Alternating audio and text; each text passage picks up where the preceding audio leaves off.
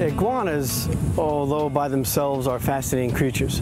But like any animal that's allowed to grow in an area that has no natural predator, has all the food and shelter that it needs, will grow and really overcome the area.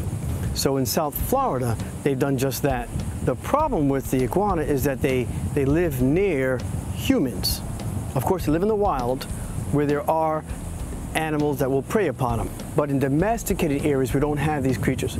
So the iguana is allowed to grow in great numbers, and they produce quite rapidly.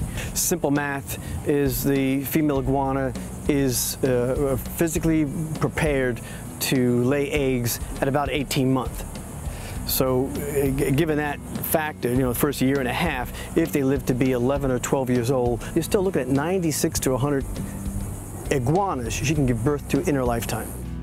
What iguanas tend to do is they don't need water to survive, but they've learned that the water is their escape. So they will either nest, burrow, or sit near water, canals, pools, lakes, what have you. And the most common is they defecate by the pool, in or around the pool, which of course now becomes a health risk to humans. When we get calls from a homeowner who says, I have one iguana, our question, of course, what is the iguana doing? Is it doing anything detrimental to your lifestyle, defecating in the pool, damaging your property? When we hear something like, well, it's sitting down by the dock and defecating, we say live and let live. This is wildlife. This is why we love Florida. When we hear something more like the defecating in the pool and there's multiple iguanas, 5 or 8, then in that case you need to do something. So we approach the situation very carefully, especially if we're talking about a tot lock, a playground for children. Then that definitely needs to be addressed. You must take a child's well-being above anything else. Homeowners can do a number of things. The most common sense is don't plant what they eat. Hibiscus, bougainvillea, annuals, orchids, rose. I mean, there's so many plants that they eat. In Donaldson Park, what we do is we combine trapping with aggressive removal. We do employ the best tools that can be purchased.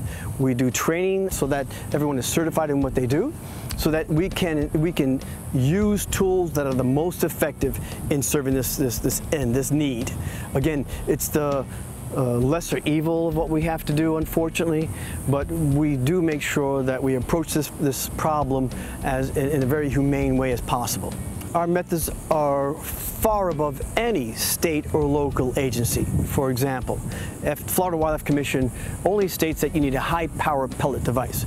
So we employ a high-power pellet device that we modify to our needs so that it's very, very accurate. They don't require any kind of certification in these tools, so to say.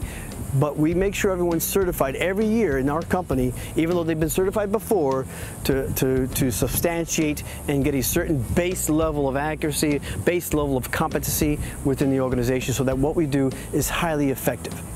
We address the issue regarding cruelty to animal in the following way.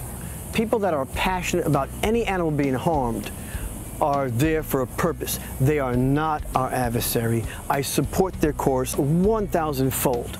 Without these concerns, there would be mayhem, quite frankly.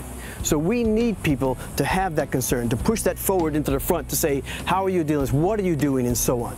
So that is something that we deal with very carefully. No one is getting rid of ants, rats, roaches, or iguanas. What we attempt to do is to control the population. Our programs are designed to keep that to a minimum as well. So no one is eradicating iguanas. They are here to stay.